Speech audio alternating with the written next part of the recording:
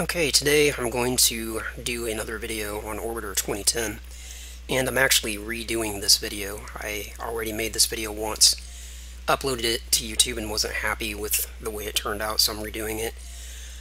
This is going to be a flight from the Earth, from the Moon back to the Earth, and I'm going to use TransX. Before I load up Orbiter, I want to mention that if you want to follow along, you'll need to go into Modules and check the checkbox next to TransX. And also, I'm going to make use of the external MFD, and you'll see why I'm going to use that. So if you want to follow along, check the checkbox next to this EXT MFD. I'm going to go into Scenarios, scroll down here a little bit, go to the Delta Glider folder, and I'm going to use the Brighton Beach scenario. This scenario comes with Orbiter 2010, so you'll have the same exact scenario that I'm using. So I'm going to select that scenario and hit Launch Orbiter. While this is loading, I'll mention that this method that I'm going to use for going from the Moon back to the Earth, I learned by watching a video by Flight Tandem, and I just want to mention that because he's been extremely helpful to me over the last 6 months or so. Every time I've got a question about TransX, I send him a message on Orbiter forum and he answers right away, so he's been fantastic help. So just wanted to make that mention there.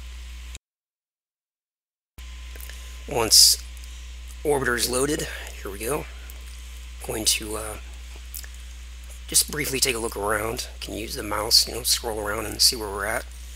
Here we are, Brighton Beach, and the sun is shining, so we're going to try to get back to Earth here. Tap F1 to step into the flight deck. Now I'm going to press F8 so I can get over to this 2D cockpit view. I just prefer this view for some reason. Now the first thing I'm going to do is I'm going to make use of that external MFD. And the way I do that, you have a couple of options. You can press F4 and then come down here and click on Custom and then go to External MFD, or you can just press Control F4 and that'll take you straight into Custom Functions. Once I have that up, I'm going to select External MFD and click OK. And the reason that I want to use this MFD is because I can expand it like this. For the most part, that usually doesn't help anything, but I'll show you why this matters with TransX, and specifically with this flight from going from the Moon back to the Earth. So I'm going to select here, press SEL, then I'm going to bring up TransX. Hopefully you have some familiarity with TransX. This is what it looks like by default. We are on the Moon, so this gray circle represents the Moon itself, and this represents, this number here is the distance from the center of the Moon out to the surface is 1,738 kilometers. If you're not familiar with this information, it's kind of interesting to note that if you bring up Orbit MFD, let me just show you this real quick. If you kind of compare the way TransX looks by default with Orbit MFD, then you can kind of see how there's quite a few similarities here. Here we have the radius 1,738 meters from the center out to the surface, and so on. So this just kind of gives you something to compare with. Now, the first thing we need to do for setting up this journey to go from the Moon back to the Earth is over here where it says Select Target Planet Moons. We need to click this button over here, which will toggle between Escape and None. And this goes forward, this goes backwards. And if you just click them continuously, they go in a loop. So that's something to note if you're not familiar with the way TransX works. That's how it works. Whenever you want to change a variable, or when you want to make a change to the setting of a variable, you do that over here. And when you want to go through the variables themselves, you click over here to go through the different variables. The only variable that we need to work with at the moment is this Select Target Planets Moons, and we want to just change it from its default setting of None over to Escape. So that's basically what we're doing.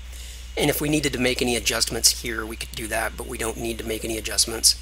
But this works the same way. ADJ goes forward through the adjustments, and minus AJ goes backwards. So that's kind of how TransX works. You know, this variable goes forward, forward, forward, this one goes backwards, this one goes forward, this one goes backwards, this one goes forward, this one goes backwards, and so on. So we'll come over here, again, the default setting, which is planets, moons, we changed that to escape. Now I'm going to press forward. Notice that that took me from stage 1 of 1 out to stage 2. When I pressed forward, it actually created this stage, because this stage didn't exist before. If I click back, you'll notice that it now says stage 1 of 2, whereas before it only said stage 1 of 1. So just by pressing forward, I actually created this stage. Now let me explain quickly what we are looking at here. This information is showing us the orbit of the moon around the Earth. This gray circle here in the center is the Earth itself, and this blue circle, this very large blue circle, is roughly the orbit of the moon around the Earth. So you can see it's quite large, and this is the direction that the moon will orbit. And this blue line is actually pointing to where the moon is at relative to its position at the Earth. You know, if we sat here and waited 7 days, it would go roughly a quarter. And if we waited 14 days, it would be on the other side, because that's, the moon orbits about every 28 days. So this is the orbit of the moon around the Earth. I just think it's really important to understand what you're looking at each of these different stages. So right away we have somewhat of an understanding of why using external MFD is useful in this situation. Let me show what this stage looks like if we just use the regular TransX MFD, as you can see here in the smaller version. And here is what we have. It obviously looks the same, but what we don't have in the smaller one, at least you can't see it very well, is if you look here, and you might not be able to see this because by the time it uploads, when it gets compressed in video, it's a little tough to see, but you should be able to see this on your own system.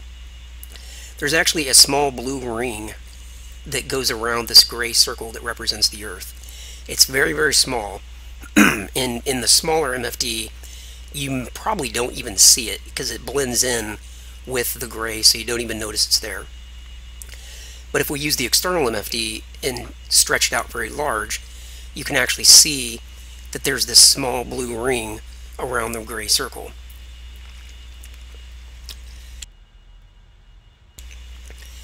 Now this is important to note because that blue ring around the gray circle basically represents the part of the Earth's upper atmosphere, where you would basically be in trouble, so to speak. If you were to get inside of that blue ring, you would be getting a lot of atmospheric drag.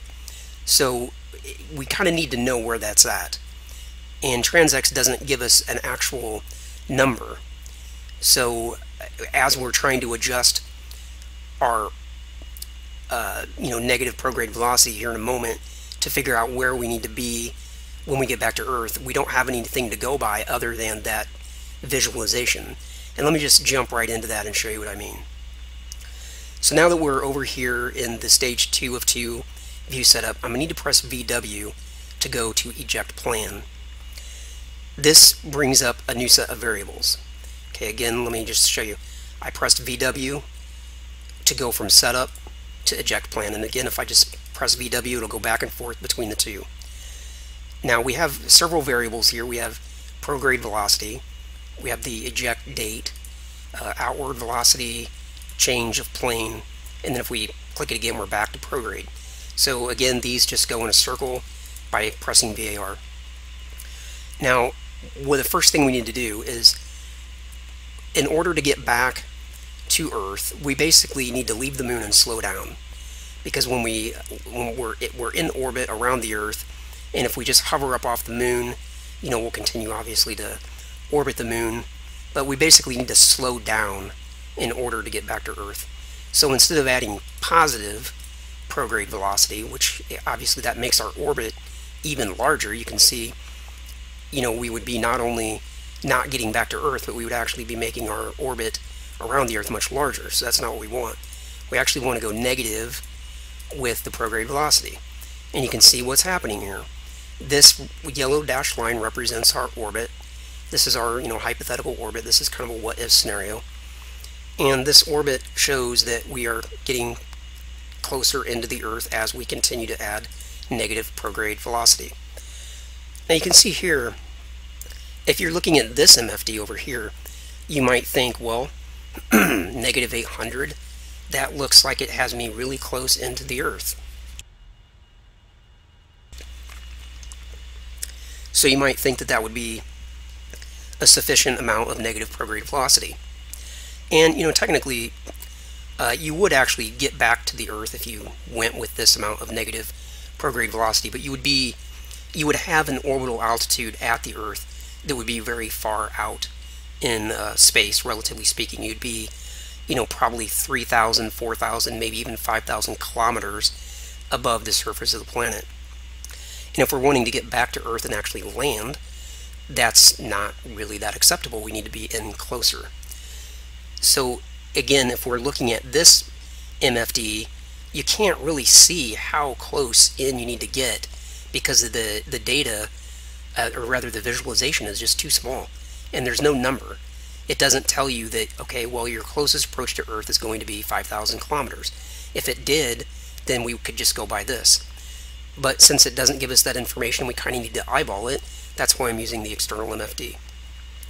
Now that I've got this down to negative 800, this was the course setting, and if I continue to add, or if I continue to take away negative prograde velocity using course, it's going to have me, obviously at this point I'm impacting the Earth, so it's, I'm in too far. I need to go up a little bit, and I need a finer adjustment. This course setting is just it's making too large of a change at once. So if I click ADJ, that'll change this from coarse to medium. And that will give me that will allow me to make smaller adjustments. So I'm going to press minus minus and continue to bring this down a little bit. Now that I'm at negative 821, again, by looking at this version of TransX, you can't really tell where you're at, so we're just going to focus on this one. I need to go ADJ to go to a finer setting to make this adjustment even, even a smaller increment.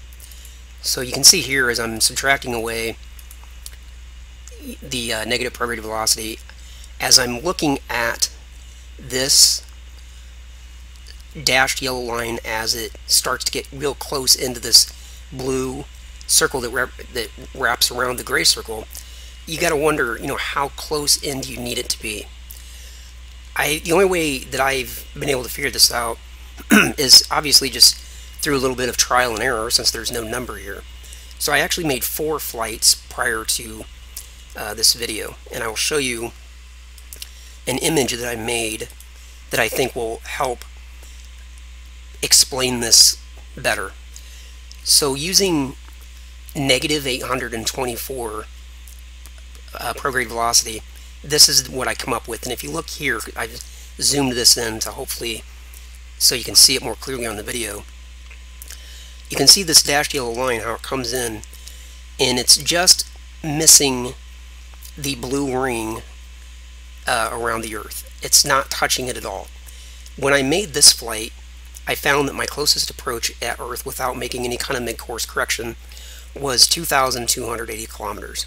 That's still pretty far up. We would prefer to be in closer than that. So I made a second flight, and I went all the way down to negative 851 prograde velocity. When I made that flight, without making any mid-course corrections, my periapsis back at Earth was positive 370 kilometers. That's actually pretty good. And if you look at how this one worked out, the dashed yellow line was just just one piece of the dashed yellow line was starting to just touch that upper part of the blue, and that gave me this final orbital altitude. When I made the third flight, I brought it down to 853, which, that's just an additional two amounts of delta V, and the dashed yellow line was now starting to actually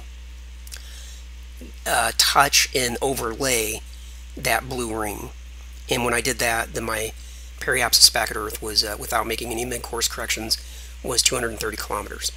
And the fourth and final flight, just to find out where the lower limit was, went from 853 to negative 857, and this brought my periapsis all the way down to negative 40 kilometers, which obviously is a crash course with the Earth, and it would not be a workable flight without making some kind of mid-course correction.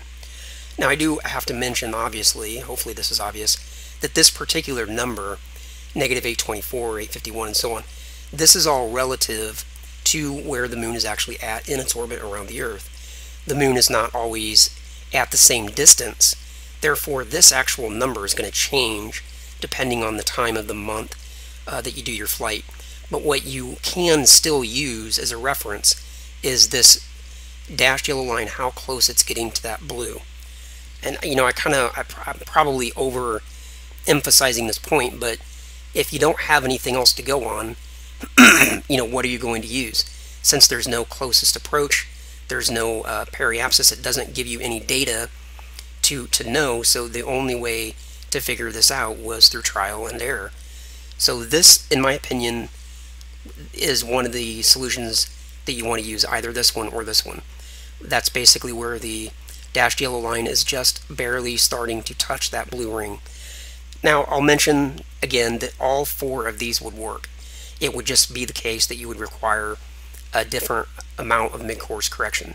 In this case, where our periapsis was positive 2,280 kilometers, once we got in here close to the Earth, we could simply do a very tiny inward burn, and that would bring this down from 2,280 kilometers to something more like 300 kilometers, which would probably be something like we would want.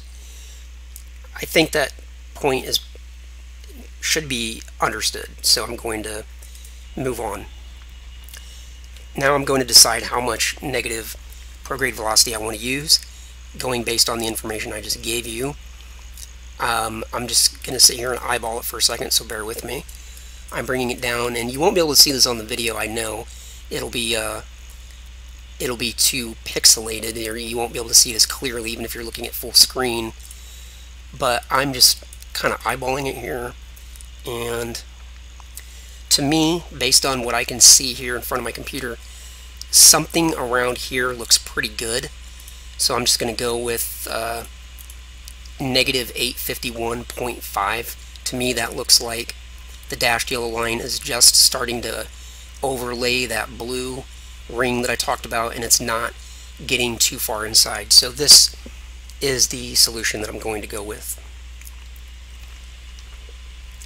Just one moment.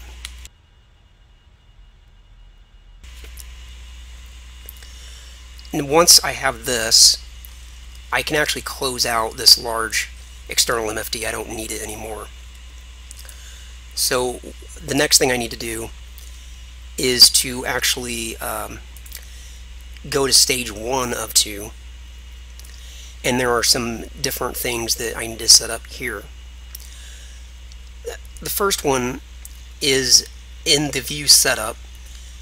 Make sure you're in view setup, and if you click view, you'll go over to escape plan. If you click view again, you'll go to maneuver. Click view again, you'll be at setup. So that's how you get to setup. You need to go through these variables, and again, if I just continue to click VAR, it'll go around in a circle. So just hit VAR until you see graph projection, the ecliptic, and if you miss it, just keep clicking it and you'll get back to it.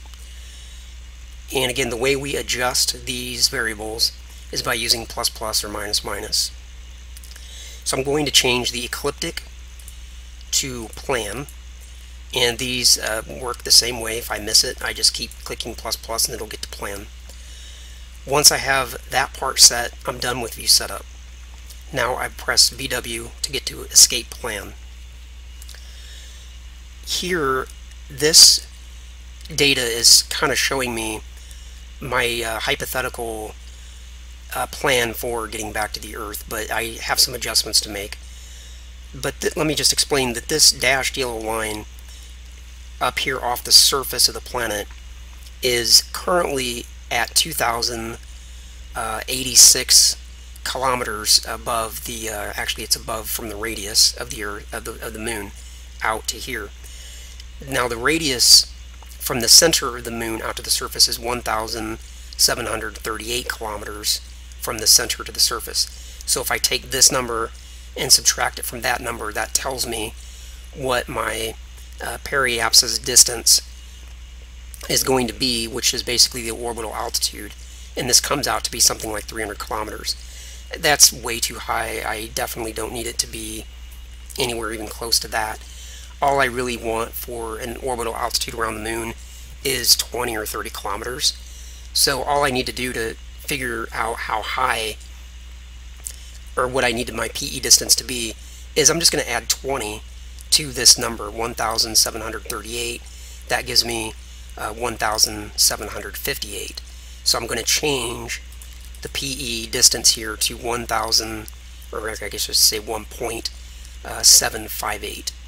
And I'm going to change that course to medium using ADJ to get down to a less sensitive adjustment, and I'm just going to continue to hit minus. Now I'm getting pretty close, so I'm going to hit ADJ one more time and click minus minus a few times until I have that down to 1.758. So that's going to be a target altitude of 20 kilometers. See, the math there is pretty simple. Now you need to remember this number, although I'll show you how to get back to it if you lose your place in TransX. But make note of whatever this number is. Next thing I'm going to do is click VAR to get over to the eject orientation. Now the eject orientation is the direction that I'm going to lift off the moon, and I'm going to fly out in some specific direction so that I can get in orbit around the moon and head off, to the Earth. And the eject orientation is basically what direction am I going to face when I lift up off the moon and fly out. Am I going to be, heading 90 degrees, which would be straight east? Am I going to be heading, 45 degrees? What direction am I going to go? I need to figure that out, and I use this eject orientation to figure it out. This green line here is actually the orbit of our vessel around the moon. Once we got into orbit around the moon, this green line would actually be a circle, like it normally is when you're in orbit. Right now it's a straight line because we're sitting here, we're not moving, so that's why it just appears as a solid straight line. But to figure out the eject orientation, I need to get this solid green line extended so that it comes all the way out to the surface. And I can do that by clicking either minus minus or plus plus, and you can see as I'm holding it down, that green line's reaching out to the surface. It's starting to touch it right about here, and I need to actually overlay this white line straight over top of that green line while it's stretched out to the surface. And I can do that just by continuing to press plus plus. You can see it's kind of starting to move around, and as I do that, my heading here is changing. And now that that's getting close, I'm going to press ADJ and press plus plus to get a less sensitive setting there. And I just want to keep doing this until that line is straight over top of the green. and at this point it is. And this shows me that my heading would be 65.32 degrees. So in other words, I would lift up off the landing pad here. I would rotate to the left, or counterclockwise, until my heading was here. So I'm almost, if I wanted to use this plan, I'm almost facing the right direction. I would only need to lift up, rotate a couple degrees to the left, and head out that way. That is one option, and it's a good option. Let me explain why it's just an option, though, and we don't have to use this. this is the eject point. This is the point where we're going to light up our engines, so to speak, and do a fairly large prograde burn and head off to the Earth. That dashed yellow line represents our plan, our hypothetical plan for getting back to Earth. So that means if I lift off here, this is where I'm at, and I get into orbit around the moon, I've got to go all the way around until I'm back at this point, and then I can do the ejection burn and go out. If there were an atmosphere on the moon that I had to concern myself with, then this might actually be my only option, because you wouldn't want to be fighting the atmosphere. But there is no atmosphere to speak of on the moon, so I can actually go the other way if I want. And let me show you what that would look like. If I continue to press minus minus, let me do that here for a moment. You can see the green line is coming all the way around, going out the other side, and now it's reaching out to the surface, touching it right about there.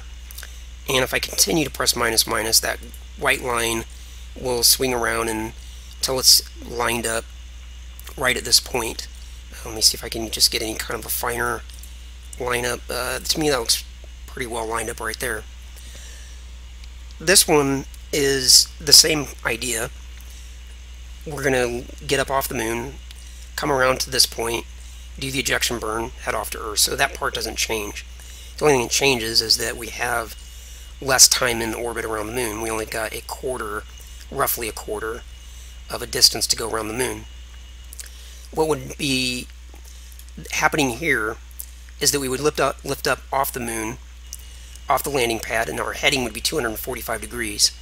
That's basically almost exactly the other direction.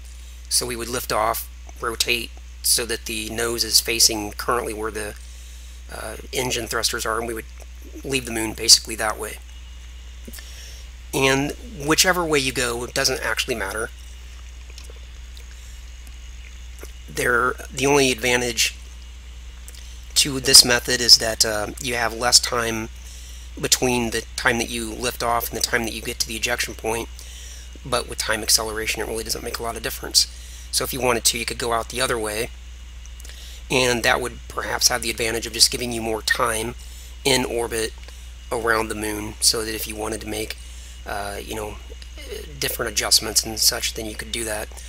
I've done it both ways, and it doesn't make a bit of difference to me. So I'm just going to go out this way because it's a little bit shorter. I've talked a whole long time, and hopefully I haven't bored you to death. But I like to cover as much as I possibly can, and after reviewing the last video, I really felt like it was lacking in a lot of ways. So I might be going in the wrong direction in this video and just over explaining. But we are done. We are done setting up our MFDs. We have the amount of negative prograde velocity figured out. We looked at that in the external MFD, so we know that this dashed yellow line is where it needs to be. We've come over here to the view setup, and we've got this set up the plan. We've gone through this stuff, and we've set up our PE distance, and we've gone through the eject orientation, and we've got that set up. For now, what I'm going to do is I'm actually just, because I've already got this part figured out, I'm going to hit minus VR to have this come up just as a reminder. This just will serve as a reminder as I'm getting up into orbit around the moon as to what my PE distance should be. A couple things to note. Number one, this heading is important.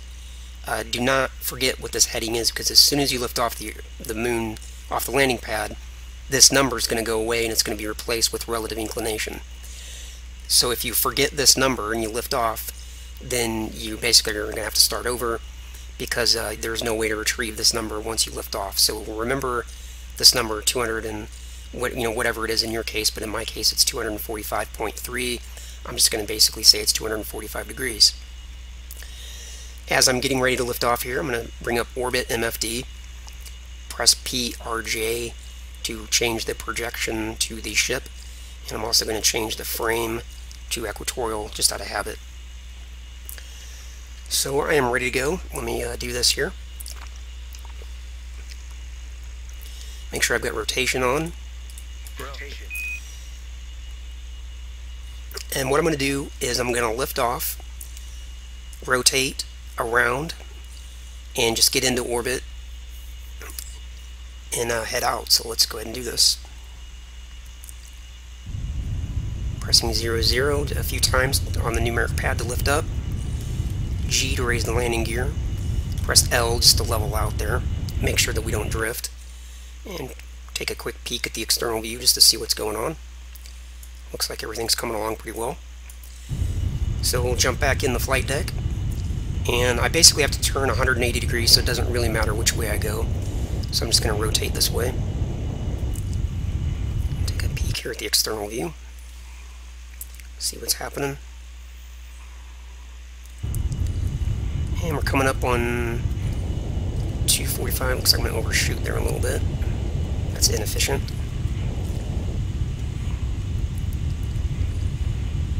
245 coming up right there, and we wanted just a little bit more because it was 245.3, so we'll go with that. Now I'm going to press plus on the numeric keypad, control to lock it down, tap the L key to turn off the level autopilot, pitch up to about 8 degrees or so, and now I'm going to press and hold the period key to turn off the hover engines. Take a look at the external view. I love this stuff. Orbiter is so cool. Alright, now what I'm keeping an eye on here, the relative inclination, and I also need to kind of watch what's going on with my orbit. So I might be a little quiet here for a moment. I want to make sure I do this right. Start to pitch down here a little bit. My decision for pitching down is kind of based on this time to apoapsis. As I can see, it's climbing, which is fine, but I don't want to be pitched up too aggressively, or else I'll have a really steep orbit, and I want a nice circular orbit. Keeping an eye on the relative inclination. As long as it's going down, I'm fine. If I notice that it starts to go up, then I can use Control 1 or Control 3 on the numeric keypad. Those are yaw adjustments. And I use Control just so I can get really small amounts of yaw adjustment. I don't want to make any aggressive adjustments. And my time to apoapsis is still climbing slowly. That's fine. Maybe go ahead and start to level out here a little bit because I'm not too far away from orbital velocity. Keeping an eye on the relative inclination. It's still coming down really slow. Once I get to about 15 or 1.5, then I'll start to maybe back off the engines a little bit, keeping an eye on the relative inclination, watching the time to apoapsis. It's really starting to climb now, so I'm going to go ahead and pitch all the way down to make sure I'm level with the horizon. And remember, the target here is 1.758, so what I'm going to watch here is for when this APR gets close to that. Go ahead and start backing off the main engines because things just climb really fast. And you can see the APR is going up and getting pretty close. 1.758, there it is. It matches with what we have over here. Relative inclination was, I believe, continuing to go down the whole time, but now I can tap H to bring the HUD over to orbit Moon. Press the Prograde button to switch over to Prograde. And there's a couple things I want to look at here. The time to do the ejection burn is in 1,725 seconds. That's the time from this point to that point. My time to apoapsis is 2,620 seconds away. That's the time from this point to this point. If it were necessary to raise my periapsis, then I would need to do that at this point here. And I'm not going to have to do that though, because I'm going to reach the ejection point before I get to apoapsis. If I had gone out this way, then I would reach apoapsis long before I would reach the ejection point, and therefore I would definitely have to make a small burn at apoapsis in order to bring up the periapsis, because you can see the periapsis here is only 2.4 kilometers. It's not high enough. We need to be up closer to the target, which is 1.758. But in this flight, since we're going around the short way, we don't have to worry about that. I may have an opportunity to work with this relative inclination, and let me find out if I have that opportunity or not. I'm going to press select. I'm going to bring up the align plane MFD, and to go back to Earth doing this method, I don't want to reference and target. I don't want to use those. I've already referenced the moon, which is fine. I want to press this ELS, which allows me to input the ecliptic inclination and the longitude of the ascending node. Of course, I don't know what that information is, but it is given to me by TransX. That's this number here, the inclination, which is 131.8, space, and then it also wants the longitude of the ascending node, and that's given to me right here. So I press in 100.9, hit enter. And this tells me that I'm going to be coming up on the ascending node here in about 340 seconds. That is long before I'm going to reach the point where I need to do the ejection burn. So that means I will have an opportunity to bring my relative inclination lower. That's good. So I'm going to go ahead and do that. And that's one of the reasons also why you may choose to go out the longer way. That way it's guaranteed that you'll reach apoapsis first, and you'll also reach one of the nodes before you get to the ejection point. That way you'll have an opportunity to make any corrections that you need to make before doing the ejection. Fortunately, I'm coming up on the ascending node before reaching the ejection point, so I'm going to have the opportunity to do it. So I'm going to fast forward here to get closer to the time to node. That's this number here. It's counting down, and basically when this number is 1 second, that's going to be when I'm going to do this burn. But just before getting to this point, I'm going to make an orientation change to my vessel. Since I'm coming up on the ascending node, I'm going to go to the anti-normal position. That can be easily remembered by AN equals AN. That's how I think about it. Ascending node equals anti-normal. AN equals AN. Ascending node equals anti-normal. And obviously if it was the other one, then it would be, positive instead of negative, but I'm coming up on AN. So getting close enough now, I'm going to go ahead and go to the anti-normal position, because it'll take a few seconds for the ship to settle. So there it is, it's now settled.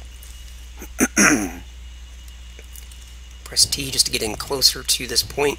This is not going to be a large burn, so I definitely don't want to go, press the plus key on the numeric pad and hold it. I'm just going to use Control plus to do an incremental burn. And this is just going to be a very small amount. You can see I've only got 0.30. So we're coming up, and we're doing the burn now. See that number is coming down, 19, 18, 17, and so on. And there's 0. If I need to do any translations, I can, but it looks like I stopped it at exactly the right time. And you can see over here the relative inclination came down to 0. Now it says 0.1502, which is pretty close to 0.00.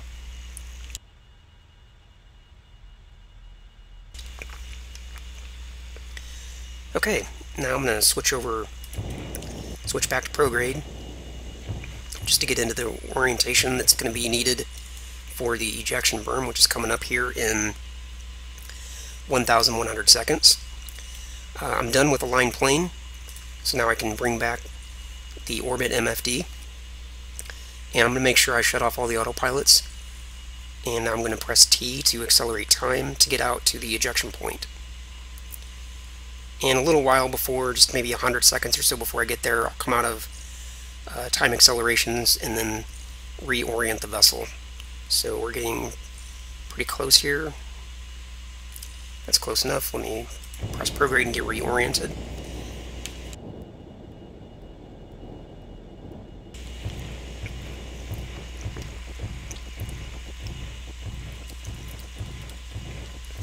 Okay, we're going to begin the burn in about a minute. Let me just Press T one time to get closer. And there we are, 10 seconds.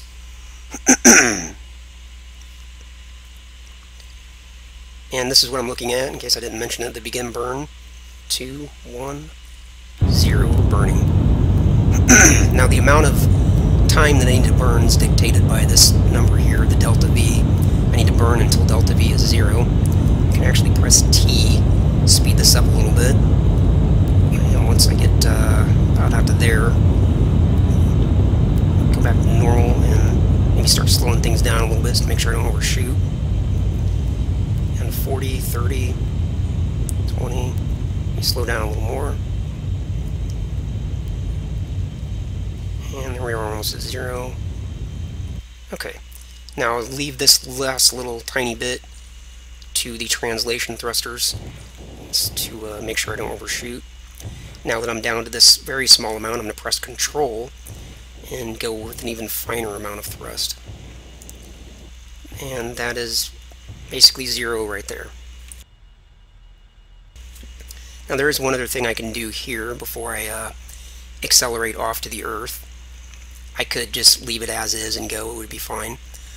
But I can turn off Prograde, leave myself oriented the way I'm oriented. And you'll notice that if you look in real close, and you might not be able to see this on the video due to compression and pixelation, but on your own TransX session you should be able to see that your green line, which represents your actual orbital path, may be slightly off of the dashed yellow line, which the dashed yellow line was our plan. That's where we want to be going. Since I'm a little bit off, what I can do is use the lateral thrusters, which is number 1 or number 3 on the numeric keypad, and it tells me how far I'm off here. The semi-major difference is 0.65. If I tap 1, I can see that's bringing that down, so I can just press 1 and hold it, and you can see that's coming down, and I just continue to hold this until that won't go any lower. As I'm doing that, you'll notice on yours, again, you probably won't be able to see this in the video, but the green line is starting to slowly overlap that yellow line. So in other words, our actual orbit path, which is the green line, is getting closer to the plan. It's getting closer to what we want. So we're just off by a little bit, and we're just moving it to get closer to what we want. And you probably notice also as I'm doing this, the delta V is starting to show a negative number. I can press Control 9 and just tap it a couple times. That's a very small amount of reverse thrust, and that will bring that back to basically 0. And then I can go and resume my semi-major difference burn. And there again, I press Control 9 to bring that up a little bit. This is being very, very precise, by the way. You don't really need to be this precise. We can definitely correct a lot of this with the mid-course correction, but why not take care of it out here? So I'm just continuing to fine-tune this semi-major difference. Control 9 a couple times to fix that delta V. And the semi-major difference is really getting very low at this point, so it's actually going to start counting up if I continue to burn. But I'm going to just continue to tap 1 until it won't go any lower. Control 9 to fix that delta V. Down to 0.09 on the semi-major, and now you can see it's actually starting to count up. So let me tap Control 3 a couple times. There we are. Control 9 once to fix the delta V, and that's as perfect as that's going to get. It's not going to get any better than that. So let's take a look at what we have. We have the relative inclination is very low. We have a delta V that's very low, and we have a semi-major difference that's very low. So our actual orbit to go back to Earth is extremely close to the plan. So if our plan was good, then our actual path back to Earth should be good at this point. Okay, now let's just take a quick peek at the external camera. We are still here in, behind the moon or whatever, and we've got quite a ways to go to get back to Earth. So let's just do some time acceleration. There's a few points to look for to know when to kind of stop accelerating time. And the first one is going to be when this escape plan changes from, it will come out of stage 1, or rather the escape plan will go away. Let's just put it that way. And that's going to happen when the moon's gravity, according to Orbit MFD, is basically 0.03 roughly. It might be 0.02 or 0.04, but basically when it gets to about 0.03, this information is going to change. So that's one thing we can look forward to. Let's just go ahead and accelerate time to get to that point. 10,000. You can see this coming down rapidly. And now we'll go down to 1,000 here in a second. And continue at 10,000 for a moment. 0.06, 5, 4. In just any second now we should see this update from what it is now to a different view. And I'll explain why I'm mentioning that here. There we are at 0.03, so just any moment now this is going to change. Still at 1,000 time acceleration, and there we are. So let me back down to 1x, and let's take a look at what we have. We're done with the Orbit MFD for the moon, so we don't need this anymore. What I like to do at this point is click Reference and bring up the Earth. We're also done with using the PER and APR measurements, so we can actually click DST to bring up the distance measurements in above the surface, which is more convenient. But let's look at what we have at this point.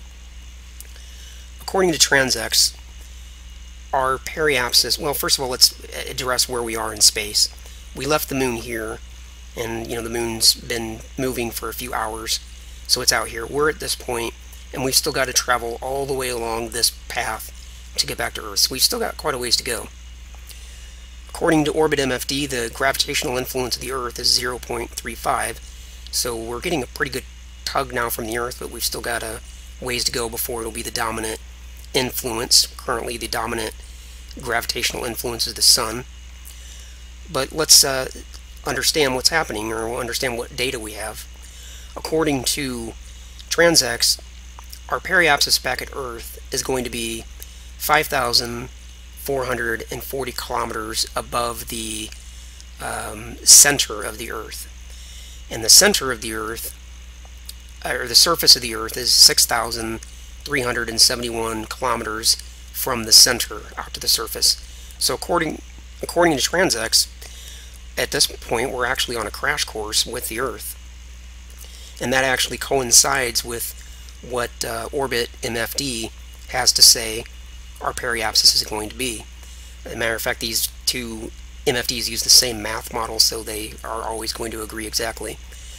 According to Orbit MFD, with the reference of the Earth, our periapsis back at Earth is going to be negative 930 kilometers, and that's that's not what we want. But the fact of the matter is, this is wrong, and so is TransX.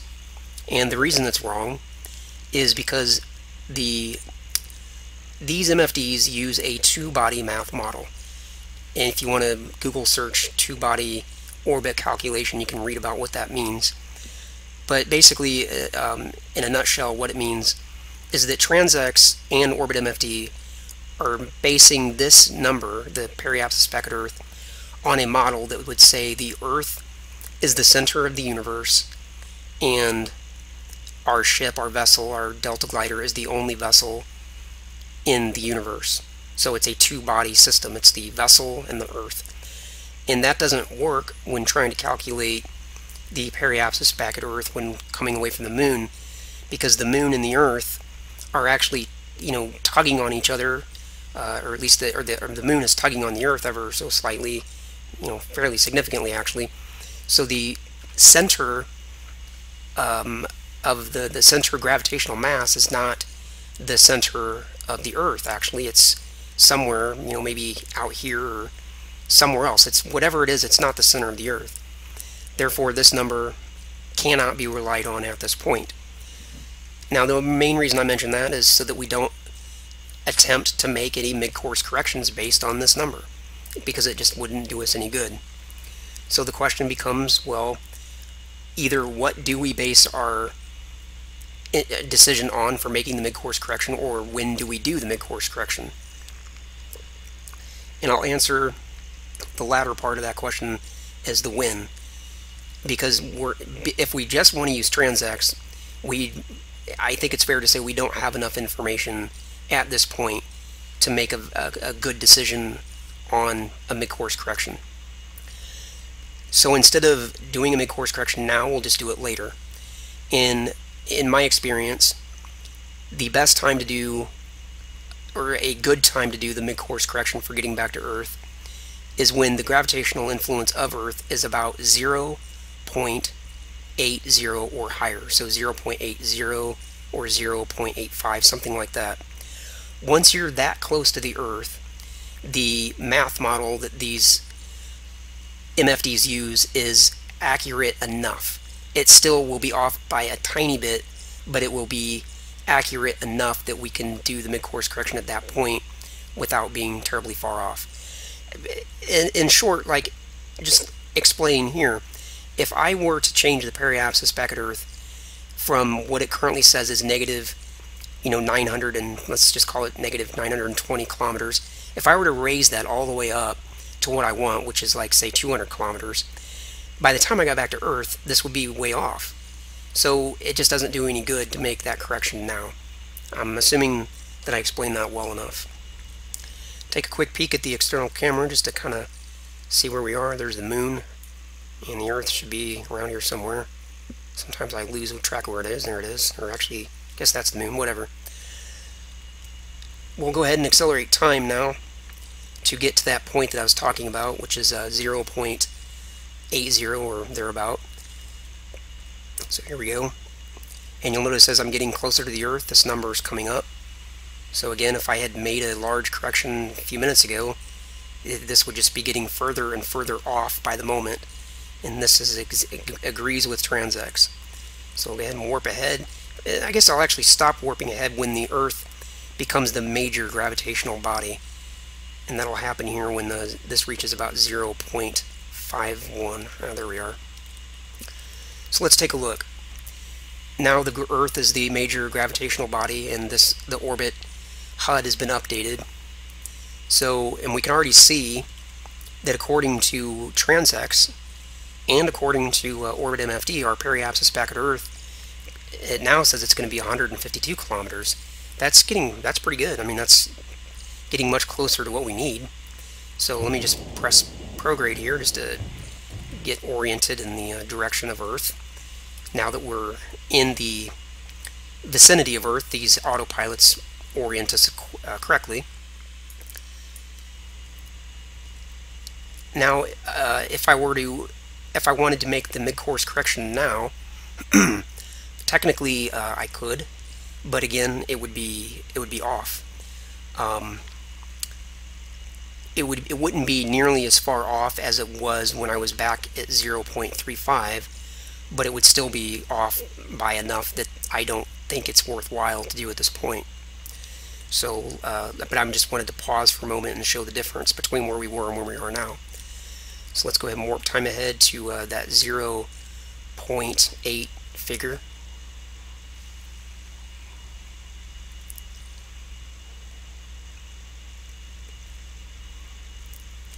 Oop, I know we're shot there a little bit, but that's okay. We're still basically where we want. Okay. Alright, let's take a look here. So now we're not too far away from the Earth. We are 36, let's call it 37,000 seconds away from our closest approach at Earth. According to TransX and according to Orbit MFD, our periapsis back at Earth is going to be 310 kilometers. And as I continue to move forward closer to the Earth, this is going to continue to climb ever so slightly, but this is very accurate at this point, within, I would say, within 10 kilometers. I would guess that if I didn't do anything at this point, by the time I got back to Earth, this would be about 320 kilometers. That's actually perfectly acceptable. no need to even do a mid-course correction if we don't want to. But just for the sake of explaining how this works in case your periapsis is way off, let's go ahead and do a mid-course correction at this point. Over here in TransX, and I guess could actually briefly mention, if you understand the inward and outward burn concept, you can actually just do these. You could actually do this burn without going through TransX just by using a lateral. Let me just show you what that would look like here for a moment. As I'm now facing Prograde, if I press and I turn off Prograde, but I'm facing that way, if I use the numeric keypad 1 and 3, if I want to do a little bit of an inward burn, I can tap 1, and you can see that's bringing the periapsis down. Say I wanted it 300. Just control 1, now I've got it exactly 300. I just did basically a little bit of an inward burn, and let me show you what that looks like from the ship's perspective. It'll be these thrusters firing out that way, which is moving the ship this way. So that's 1, 1, 1. It's pushing the vessel this way, that's inward. And that's bringing the periapsis down. If I needed to go the other way, I could use 3. That's firing the thrusters out this side, which is pushing the vessel this way, that's outward. And that will bring the periapsis up. So if I had, say, a negative periapsis, which was 50 kilometers below the surface, I could use those lateral thrusters, or I could even rotate the vessel minus 90 degrees or plus 90 degrees and use the main engines. But let's use TransX for this purpose.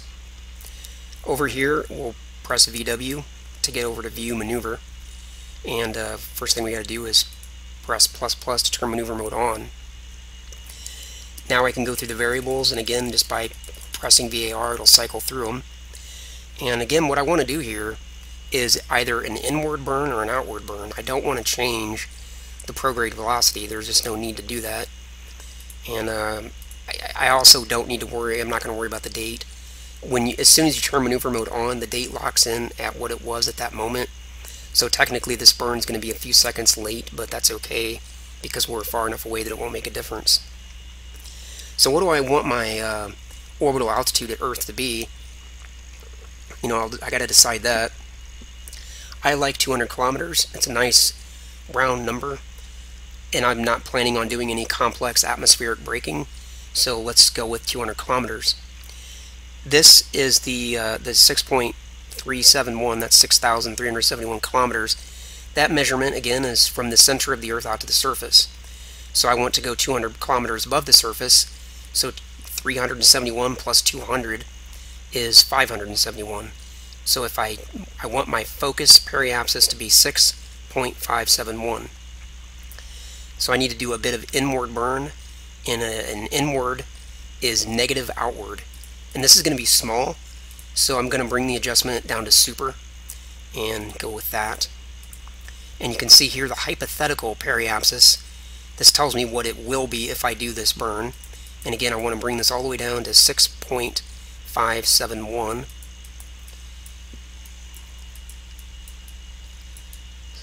There, coming up on 6.571. Do an adjustment. There it is. Now also, since I'm still a little ways out, this is not going to be exactly, the periapsis isn't going to be exactly 200 kilometers when I get back to Earth. It'll be really close though, so I'm just going to go ahead and go with this. So let's press VW to get over to this view. Turn on the rotation thrusters, and I need to line this X up with the center here, and I know to do that, since this is going to be an inward burn, I just need to rotate to the left negative 90 degrees, and that'll have that X lined up with the center. And if I didn't know that, then I could just press a button and rotate until the X started to move and then figure it out that way. So we're getting pretty close here. Okay, there we are, we're centered. Let's get it exactly centered as close as we can. Okay, and now we will use just a Control+, just a tiny amount of main engine, because you can see We're only bringing this up by less than 5 delta V, so this is going to be a very small burn.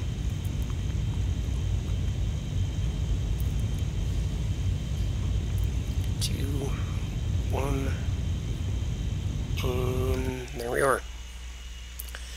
Now, once that burn's done, compress VW to get over to maneuver, press VAR to go through the variables until it comes up to maneuver mode, press ++ to turn maneuver mode off, and according to TransX now, our periapsis back at Earth will be 6,571 kilometers from the center of the Earth, which again, that's the 200 kilometer figure that we wanted, and that agrees with orbit MFD over here. So press Prograde to go back facing forward, and we're basically really close to done here. As I move forward, I just want to mention again, this is going to change ever so slightly, but I'm guessing at this point, by the time I get into the periapsis at Earth, this shouldn't be more than like 210 kilometers or 215 kilometers. It's very, very close at this point. If we wanted to, let's say we were going to do atmospheric braking and we really needed it to be very precise, what we could do is warp time ahead until we got to say 0.90 or 0.93, something like that, and then we could just see where we stand. Let's do that. Let's go with 93 because that'll be just 10 further ahead. Okay, let's go with that. Go back to the Prograde just to see where we're at.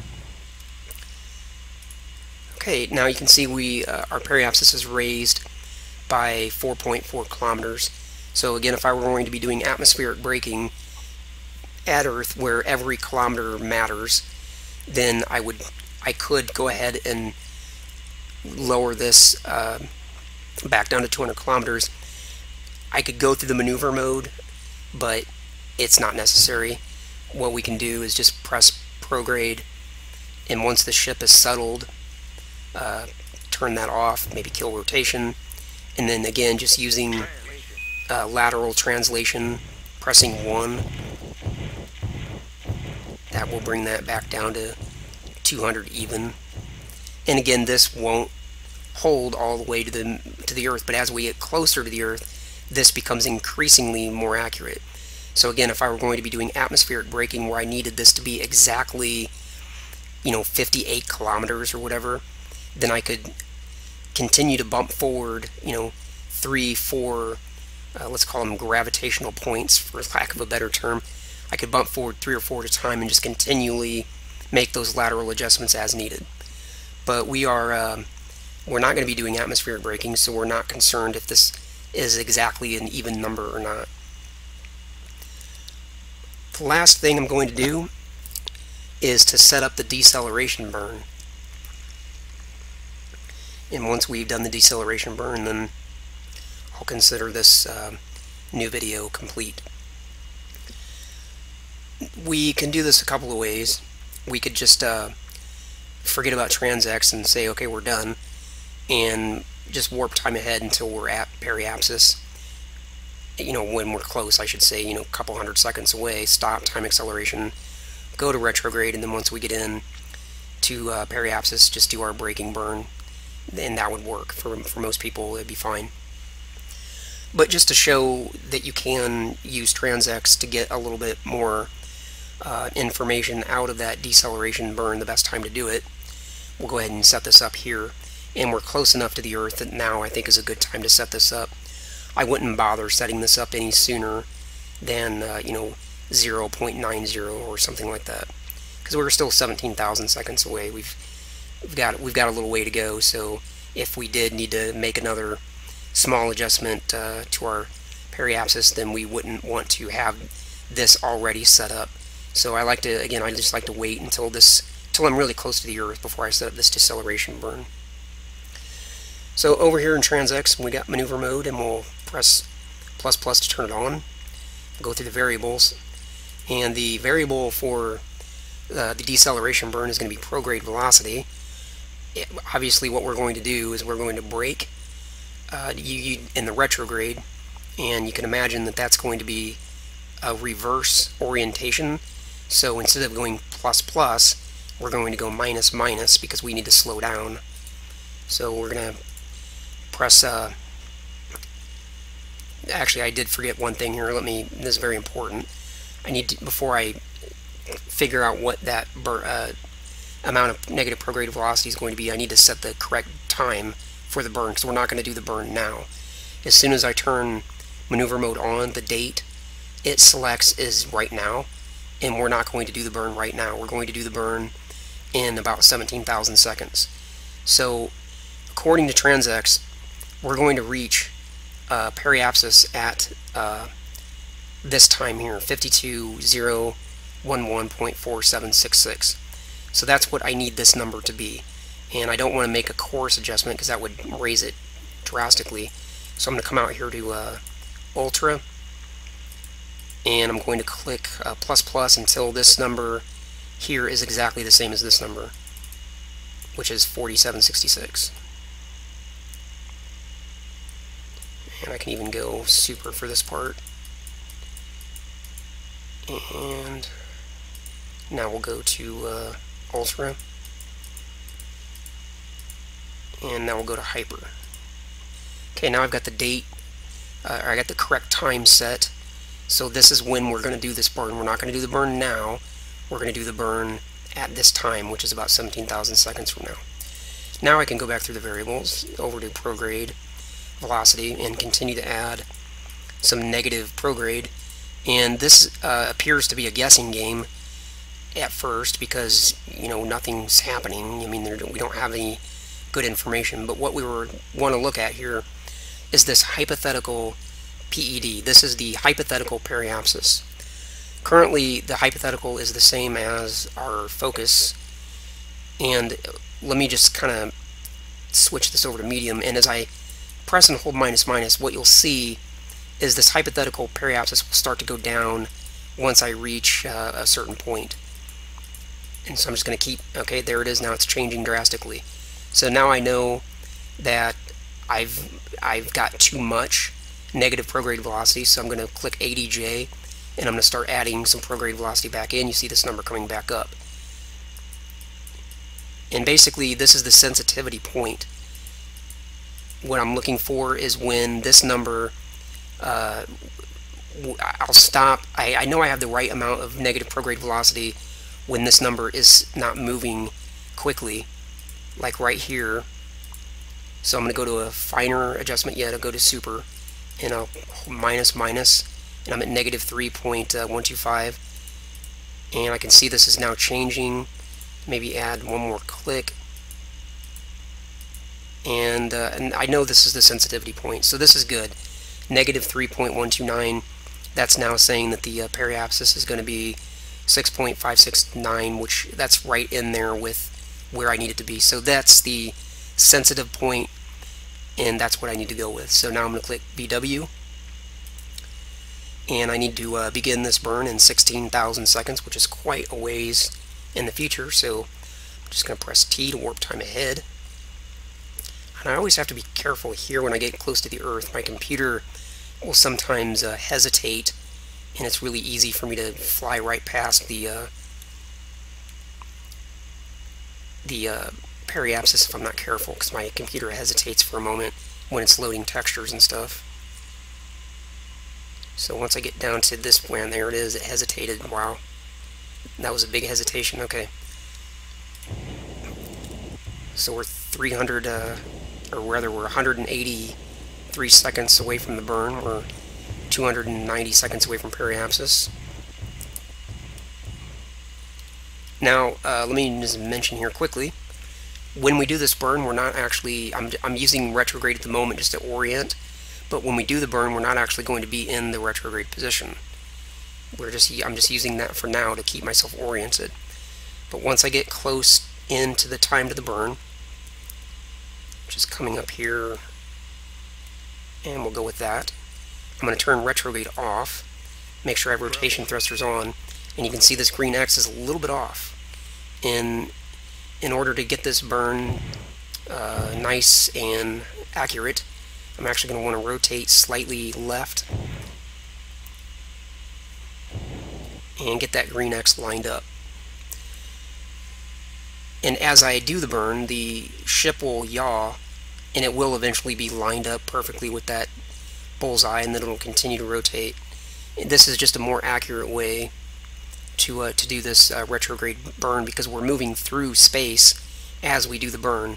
So if we keep the bullseye, if we keep retrograde on the whole time, then it's just not as accurate. Let me just go with that. So it's more accurate to do this by having the green X lined up. And you'll notice too that we did gain a little bit of altitude here according to our periapsis. It's gone up to just by half a kilometer, so it wasn't much at all from 0.93 out to where we are now. But alright, now I gotta watch what I'm saying because I'm coming up on the burn. 7 seconds, 6, 5, and burning. And this is a good long burn. We've got a 3,000 worth of delta V to bleed off. You'll notice our orbital speed is coming down, and you'll notice our apoapsis is rapidly decreasing. So but we do want to kind of pay attention to this green X. It will need some refinement a couple of times, but we don't need to worry about it at the moment. If I wanted to, I could even press T to accelerate through this burn a little bit, but I'm not going to do that because I'll botch it. And I've come all this way. I don't want to mess it up now. I'm going to go ahead and press Control 3 to line that X up a little bit more.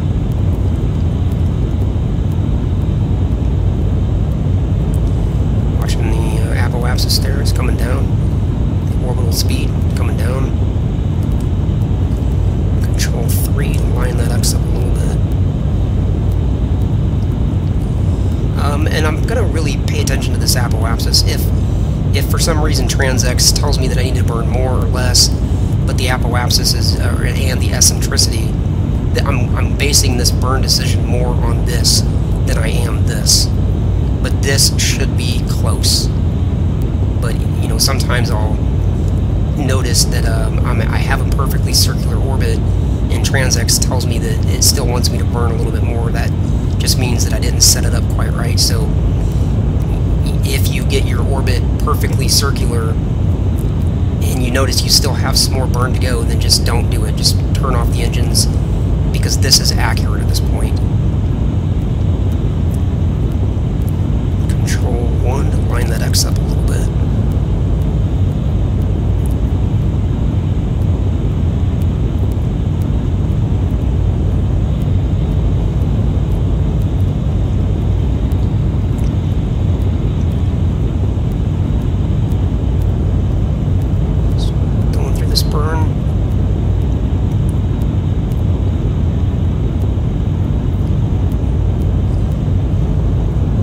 And one of the big reasons we really want to keep this X pretty close to center is mainly because it'll have an impact on our periapsis if we just pressed the retrograde and did it that way. It might bring our periapsis down a lot, and we don't want that. We want to keep our periapsis as close to that original figure of 200 kilometers as we can. I believe if I actually rotate in a little bit, pressing Control 1 might actually even bring, actually I'm sorry, Control 3 could probably actually bring that periapsis up a little bit. Yeah, there it goes. 3 one more time. And you can see it's coming back up a little bit. Press 3 one more time. Yeah. I'll go ahead and hold it there. So I'm actually bringing my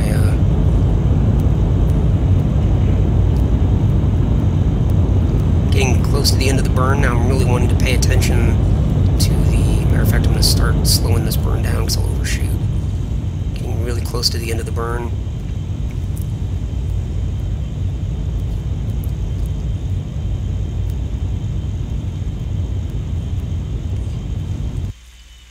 And we'll go with that, because the periapsis was really starting to come down, and if I let it get too far, even though, you know, TransX says I've still got a little more delta V to go, and my orbit's not perfectly circular, but if I let this get too low, then I'll actually have some atmospheric drag, and I don't want that. Matter of fact, I let this get a little bit lower than I should. I really shouldn't have let it get much lower than about 190, but this is good. So now I can press VW over here to get over to view maneuver, go through the variables, and turn maneuver mode off. We are done with TransX, and we are basically done with this video. I think that's everything I wanted to cover. Getting from the moon back to the Earth using TransX and nothing but TransX. And here we are, home sweet home. And of course, all the normal things that you would normally do for orbit now should be, you know, within your grasp. If I get over here to the periapsis proper, I can actually do a little bit of a retrograde burn to lower my apoapsis if I want. And then if I want to warp time ahead to the apoapsis, then I could obviously go to the prograde position, do a little bit of a burn to bring up the periapsis. You know, all just the normal orbital stuff. So that is it. I hope you got something of value out of this video.